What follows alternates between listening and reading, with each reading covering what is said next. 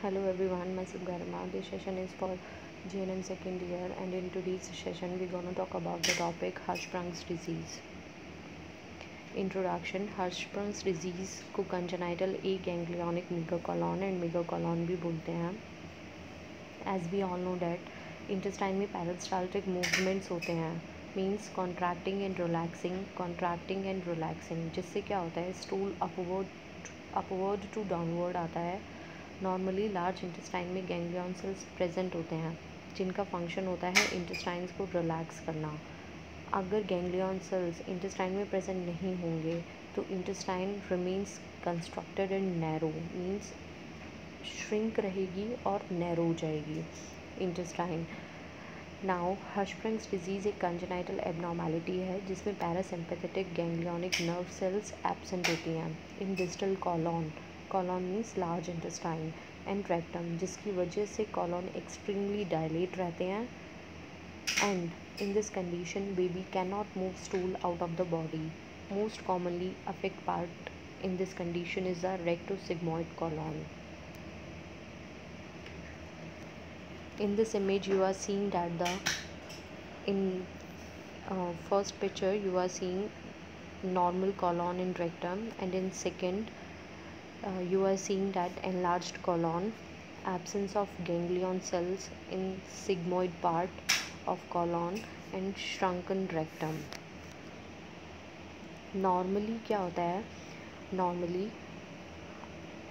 Stool ascending colon से transverse colon में जाता है, देन ट्रांसवर्स कॉलॉन से descending colon, and then sigmoid colon, and then rectum, and then out of the body.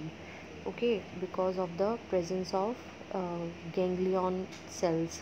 Okay, but in हर्शस्प्रंग्स disease stool ascending colon से transverse colon में जाता है, then transverse colon से descending colon में आता है, और यहाँ डिसेंडिंग कॉलॉन में आके यहाँ पर कलेक्ट होता रहता है.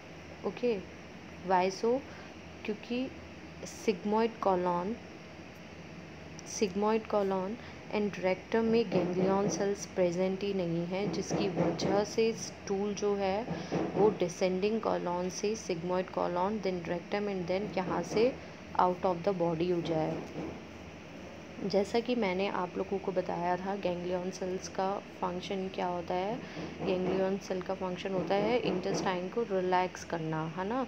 बट इस पोर्शन में गैंग्लियन सेल्स एब्सेंट हैं, जिसकी वजह से ये वाला पोर्शन जो है वो कंस्ट्रिक्टेड है, मतलब श्रिंक हुआ है एंड नैरो है.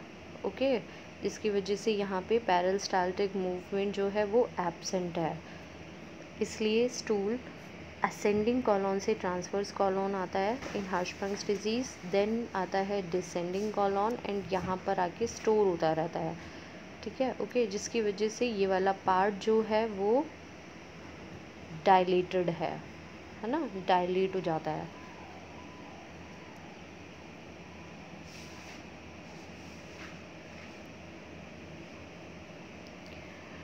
The disease occurs due to unknown etiology and may be found as familial illness with genetic predisposition.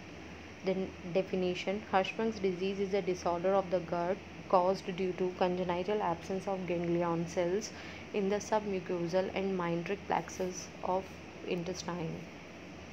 Incidence rate: Hirschsprung's disease is the most frequent cause of intestinal obstruction in infants, and it is commonly found in male child and about 1 in 5,000 births. Clinical features in neonates and infants. Initial symptom is failure to pass meconium, and abdominal distension occurs within 1 to 2 days after birth. Then bile stained vomiting occurs because of intestinal obstruction. Then failure to take fluids and vomiting leads to weight loss and dehydration.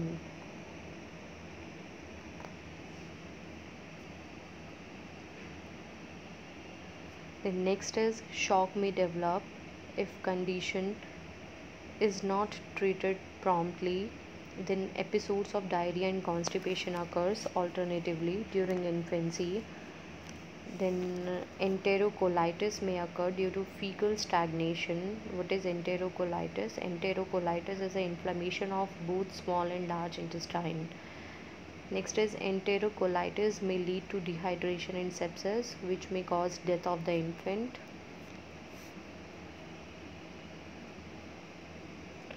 Now the clinical features in older children. First one is constipation with abdominal distension due to mass of feces and gas. Second is when stools are passed, they foul smelling and may be expelled in pellet or ribbon-like form or may be liquid in consistency. Then these children are malnourished and anemic because of malabsorption of nutrients. Then they have protruding abdomen and thin waisted extremities. Next is diagnostic evaluation. First one is history collection, physical examination, rectal examination, plain X-ray abdomen, barium enema, then biopsy of rectal or colonic tissue. Management. Initially, after confirmation of the diagnosis, a colostomy or ileostomy is performed in the normal ganglionic part to decompress the intestine, to divert the fecal materials and to provide rest to normal colon. Colostomy is a surgical procedure in which an opening is made in the large intestine.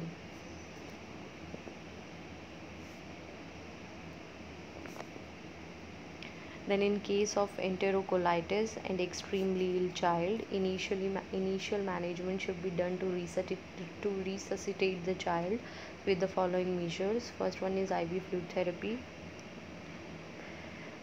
then nasogastric tube aspiration, then antibiotic therapy, colonic irrigation with saline solution, then surgical decompression by colostomy followed by definitive surgery. Next is complications. First one is enterocolitis, abdominal distension, profuse watery diarrhea mixed with blood, then vomiting, lethargy, fever and shock, bowel perforation, then intestinal obstruction, then hydroureter or hydronephrosis, then failure to thrive, then multiple nutritional deficiency, and last one is water intoxication. Water intoxication occurs if tap water enema is given to the patient. And what is hydronephrosis or hydroureter? It is a condition of excessive urine accumulation in kidney.